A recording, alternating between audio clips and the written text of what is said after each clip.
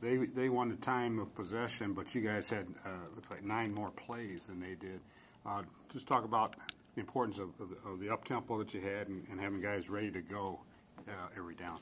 Yeah, we our tempos. That's one of the biggest things we work on in practice, and I thought we had great tempo today, and we had a few plays that went the distance today, and big plays for us is runs over 12 or passes over 20, and I thought we had a lot of plays like that today, and I thought we came out and did a good job. What did it mean to you to bounce back right after the interception and have the big play? Yeah, we knew there was it was early in the fourth quarter. I think we were down 10. Threw an interception, miscommunication with the signals, and we were going to face adversity. We knew we couldn't panic. And I thought, I talked to a few defensive players, and, they were telling me, just to stay in it. They got my back. Just, go down there, get a field goal or a touchdown, make it a one-possession game. And, we got the play with Martell.